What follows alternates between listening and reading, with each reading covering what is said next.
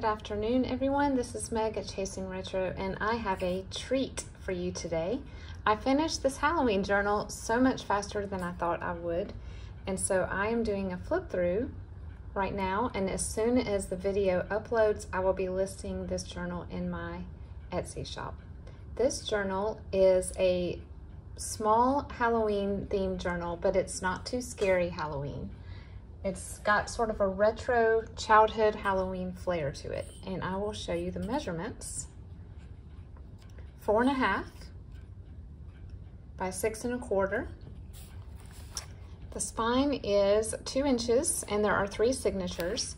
Each signature has 14 folded pages in it, so that's 28 leaflets. And so back and fronts would be whatever that is times 3. I'm not going to do that in my head. It is tied with just a simple black ribbon. I decided not to mar the cover in any way by poking a hole or doing things like that. And it turned out to be not too much of a gator mouth. It is a little full, but not terrible. So there's the back. It is a cracker box. I'm sorry, it's a macaroni and cheese box that's been covered with some craft paper. And then on the front, I did a little paper cluster with some cheesecloth, which kind of looks like the mummy wrappings, and sewed that down.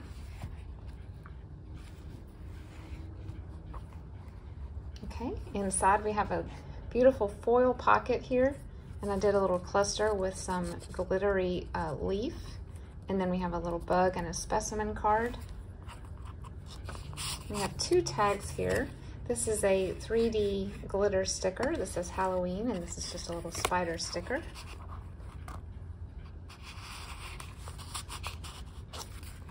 And then here we have a corner pocket.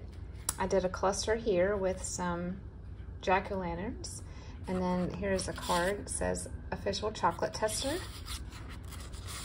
And then the definition of a jack-o'-lantern from a children's dictionary. This is from a vintage children's reader. And I just put a little journaling page here. Steno paper. Jack-o'-lantern right here. This is from a vintage cookbook, and it's how to make, I guess, centerpiece jack-o'-lanterns for a party. This is some eco-dyed paper made by Marnell at Mimi's Keepsakes. So pretty. This is just a journal page. This is from Ideals magazine. I've made it into a little pocket. So there's 2 types of folded pockets in here. This one is sewn all the way across, so this will not open out, but it's just a great place to put things. And there's actually a hidden place back here if you want to tuck a hidden journaling spot behind there. And this is just a little sheet with a, it's not a Mrs. Grossman's, but it's sort of, let me see if I can, it's a Frances Mayer sticker. And these are probably from the 80s. I've had these in my sticker drawer for a while. This is some watercolor that my daughter did. I fussy cut those out. A fabric pocket, and I did a little bit of couching stitch on some green mossy looking yarn. We have a playing card and another definition. Oh no, lost my place. A black doily, some orange paper with some purple trim. This is just a billing statement. So here is another one of those pocket pages, and this one does flip out. This is a poetry book. And then I have a game card tucked in here and a little tag. Here's some art tissue dyed paper. I stamped a little Boo and cut it out. I stamped a little jack-o'-lantern and cut him out. This is some spiderweb embossed vellum in the center. Put a little fiber leaf here. This flips out. And then we have another definition and a little Frankentag. Perfect name for this journal, right? A little edge on this page, and then a little arrow that says trick or treat. Here's another one of those stickers. This one says Boo. Here's a puffy sticker. Do y'all remember those from the 80s? I love them. And then we have a little game card, and then I stamped a little spider web onto a flash card. I sewed a fabric ruffle on this page. Look at those delicious caramel apples. Here's another stamped image with some more of those Francis Meyer stickers. Who else, when you see candy corn, can immediately taste them? I used to love candy corn. Here's a cute little journaling card. And this says, "So cute, it's scary."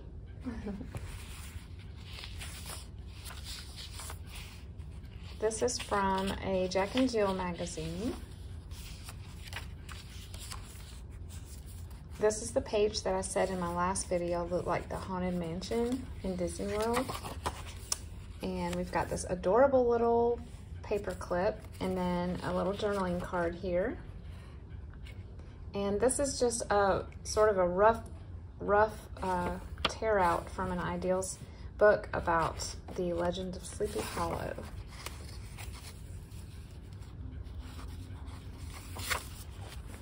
Put a little beetle here.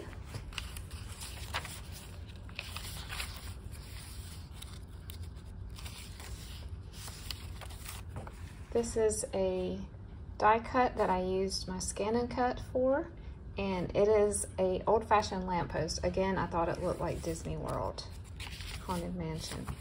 Here is another Ichabod image, and this one, or I guess that would be Brom Bones, and I made it into a tuck spot, and I just put a little journaling page here. This is one of Tim Holtz paper dolls, and I have perched a beautiful barn owl on his hand.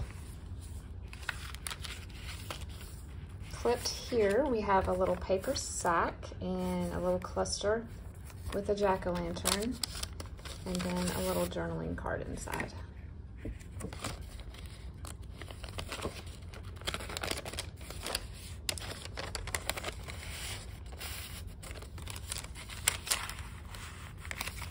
Kool-Aid dyed paper. Here's some washi tape with spider webs.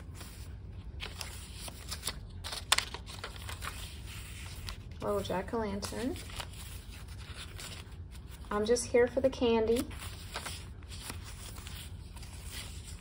Some more candy corn. The other part of that Jack and Jill page. This is just a little quote that says, "Lit only by the moon." Here's a fabric flip with just a beautiful piece of cotton black lace, and I sewed rickrack to the top. Because this page had ravens on it, I did a little cluster with a black feather. Little Edgar Allan Poe throwback. I did not put anything in this pocket. I will go back and add something. So this is a felt leaf. It's pretty high relief, so if you write on this page, you'll probably have to use a little backer for that, but it just went perfectly with these pumpkins. Here's another Jack and Jill page. This is from a vintage reader. There's those little girls again, and I wrote "all dressed up." I didn't write that. I glued it onto it and sewed around the edge. Here's another watercolor that my daughter did. Adorable. Here's a tag and a little vintage fabric ribbon pocket. I thought this looked very Halloween-y and very 70s. And then here's another one of the paper dolls, and I have him holding a jack-o'-lantern, the Magic Masterpiece. This is from a children's songbook. And in here we have a Franken tag. It says "Boo," and then little circus tickets. Here is an image from a little dictionary again. This says "all dressed up," and then in here I've just tucked in a couple of thickers that came with one of the little kits that I used, so you can place those wherever you'd like. Little tab, I guess that's a tab. Flag. Here's a little corner pocket with a vintage tree identification card.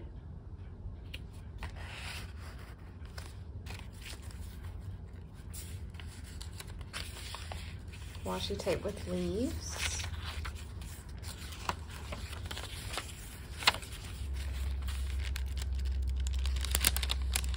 Here's an orange ticket and a little Monroe County Fair entry tag for maybe the most beautiful pumpkin. Happy Halloween journaling card. And then, of course, you know I have to put a family circus. I want to say family circle every time. Family circus. Here's a glitter side pocket, another journaling card, and some Kool-Aid paper.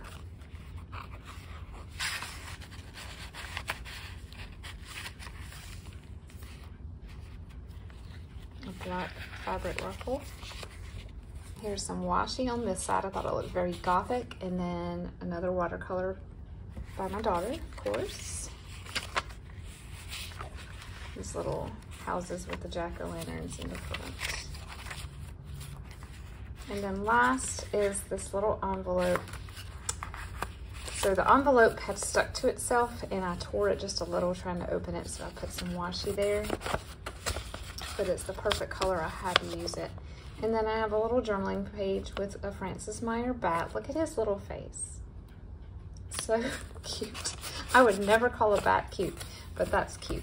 And then I did a little black doily on the top of the other side. Okay, that's it. That is the flip through. Easy and simple. If you would like to purchase this journal, head to my shop. It should be listed and as soon as I can get it up. So I hope all of you are having a wonderful day and enjoying your week so far. Talk to you soon. Bye.